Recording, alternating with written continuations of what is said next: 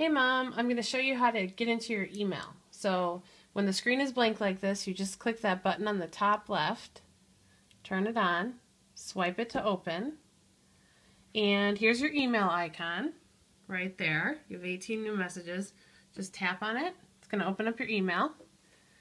Alright, so here's your folders. You have your inbox, your drafts or messages that you started but didn't send, your sent items, your trash, junk, and you have a Piper folder. So this is everything in your inbox here. This is how you scroll through your email to see your messages.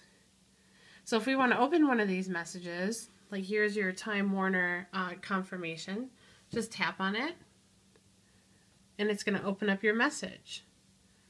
This is how you scroll through it. So if you would want to respond to this email, you can hit that little arrow, which is reply. And this is going to pull up your keyboard where you can start typing in your response. And then when everything's typed, you just click send. Okay?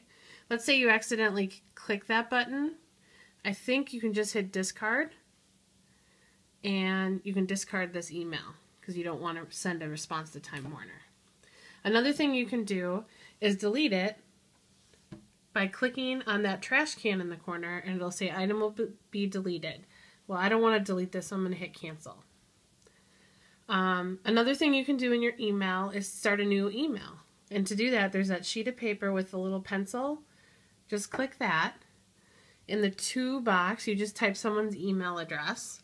Like if you would want to email Tina, me, you just start typing in my name, and my email's already in there, and you just click on my name, and it'll start emailing me. Then you just click and drag your finger to type a subject, hello, and down here, this is the body of your email. When you're ready to send it, you just click send, and there you have a sent email. So this is pretty much how you go through your email. On the far left here are going to be all the emails that you have. You can also click that little arrow on the top left. It's going to take you back to that screen you first saw when you opened your email. So you can go into your sent items. Here's the item that we just sent to myself. You can click on it, open up my sent item. If you want to get out of this, you just click that little arrow in the left corner to go back and go back to your inbox. So this is how you use your email. When you're done with your email and want to go back to the front home page of your tablet, you click the little arrow here, and it'll take you right back.